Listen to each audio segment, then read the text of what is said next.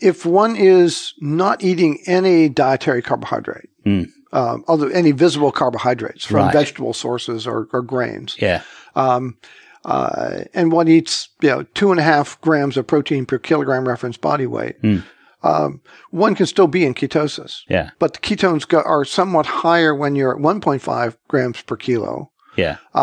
So, someone can follow the current kind of concept of a carnivorous diet, in the, 2 to 3 gram per kilo protein intake range. Right.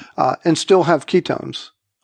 Again, the more insulin resistant a person is, the greater the tendency for them to be held down. Yeah. The more physical activity someone has, particularly endurance physical activity, that's a factor that helps bring ketones up somewhat. When we give in my study on bicycle racers that we published in 1983, we gave them 1.5 grams per kilo as meat and fat. Yeah. With no vegetable matter. Mm-hmm. And their ketones averaged about 2.5 millimolar. Yeah. But we didn't do a high protein range in that metabolic ward study to look at the effect of more or less doubling the protein intake. But the ketones would have been lower than that. They would have been, yeah. It was a total of 12 women. Half of them remained sedentary. The other half we had add in exercise. We gave them the first week of the very low calorie diet, which had 30 grams of carbs per day. Okay. We gave them the first week of that diet to begin the adaptation process. And then we eased them into exercise by doing half an hour a day the second week of the study, an hour a day of exercise. And this was monitored on a stationary cycle. And then for the first week, none. Half an hour per day the second week. Right. Third week, an hour a day. And then weeks 4 and 5, we had them do 2 hours a day. Now, this was at a very modest pace. This is 60% of peak aerobic power, which for them was, exercising at an energy expenditure of about 350 calories per hour. Okay. So they were burning about, at the 2 hours per day rate, that was about 700 calories per day, and that about equaled the amount of calories they were eating with this diet, which is 700 to 800 calories per day. So in theory, they should have been a net zero.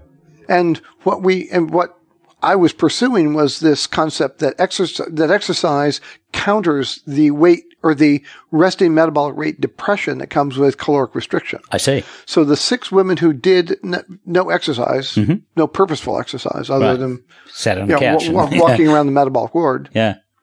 Those 6 women had a 10% reduction in resting metabolic rate that occurred in the first week, and then that reduction in metabolic rate was stable for the rest of the study. Right. So the body sensed immediately that it was in a privation condition, turned the thermostat down by 10%. Yeah. But as they got enough protein to preserve lean body mass, enough minerals to fill in the cracks between the protein and allow the body to maintain physiological functions. Yeah. That 10% was a constant response to that degree of caloric restriction. And insulin was low enough so that they could mobilize energy out of the fat stores and to mobilize it into mitochondria to be oxidized. Yeah. The average woman in that study lost 6 kilograms in 6 weeks or in 5 weeks. Yeah.